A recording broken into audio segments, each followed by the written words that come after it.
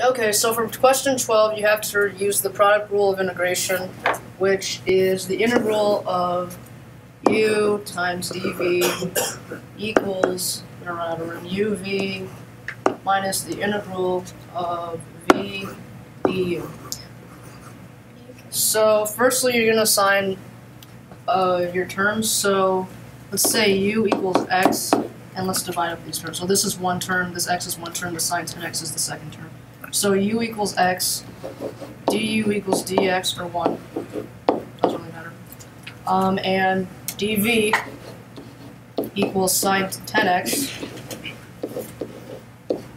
and v equals... Let's begin with... Sorry. Me. Okay. And v equals the integral of sine 10x. So the integral of sine is negative cosine. So this is negative cosine.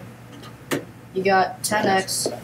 And then the thing is here, when you take the derivative of negative cosine x, it's going to equal sine 10x, but then you also have to do the chain rule, which in this case it would be 10, because you take the derivative of whatever is on the inside of the trigonometric function or whatever. So this actually would be negative 10 cosine 10x, but this dv right here is sine 10x. So what do you have to do?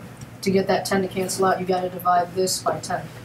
So these are all 4 of our points that we need. So then we can just put it into the equation. So we have u times v, which is x times negative cosine 10x.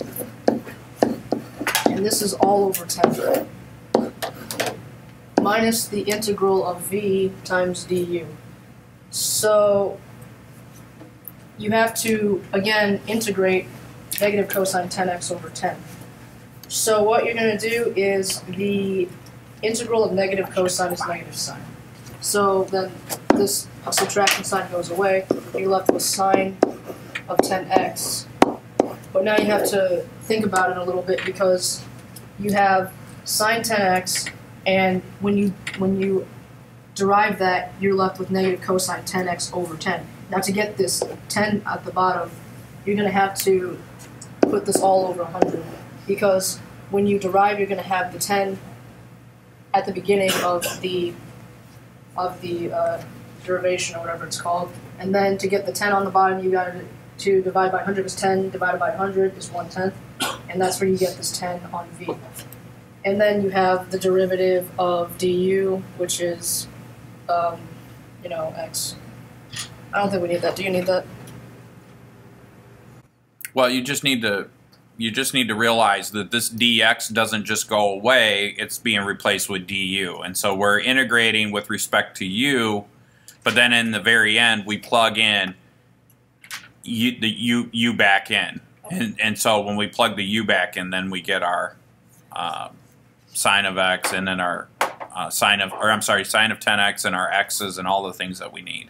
Okay. So yeah, this is technically the form of the answer. We'll plus c. Don't forget plus c. And to get it into the way the form is written in the practice test, is you're just going to throw the fraction to the outside. So you have negative 1/10 from the negative cosine, the one and the dividing by 10, x cosine of 10x plus the 1 over 100 sine 10x, then plus c. And that should be your answer, and that would be B. There you go.